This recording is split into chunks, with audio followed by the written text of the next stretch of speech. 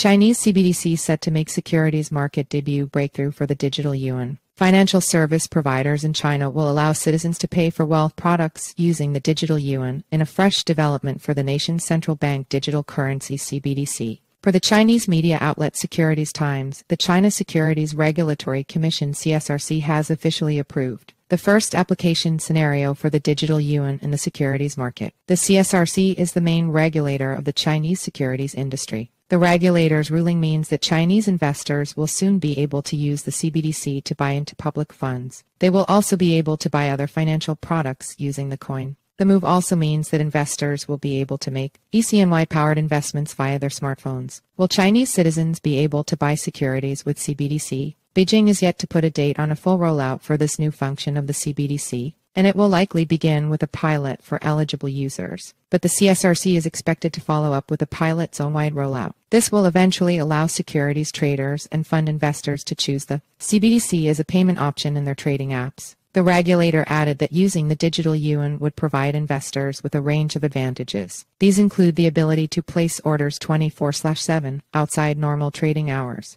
The CSRC also claimed that digital yuan-powered securities trades and fund investments would be fully traceable. It added that the CBDC could also be used to create investment smart contracts that could not be illegally forged or copied. More digital yuan applications to roll out. Elsewhere, the Economic Daily reported that firms in a Chengdu Science Park, a hub for IT companies in the city, have integrated a digital yuan solution that allows employees to ditch ID smart cards in favor of CBDC wallets. The solution allows staff members of companies at the park to use their wallets to access elevators, open gates, and doors. They can also use the same wallets to make payments in the park. The initiative was launched in conjunction with the Industrial and Commercial Bank of China, one of the nation's biggest state-owned commercial banks. Last week, some universities in the pilot zone said they were also adopting the digital yuan for use in every aspect of students' campus lives. The digital yuan wallet will similarly allow students to access buildings and prove their identity throughout their campuses.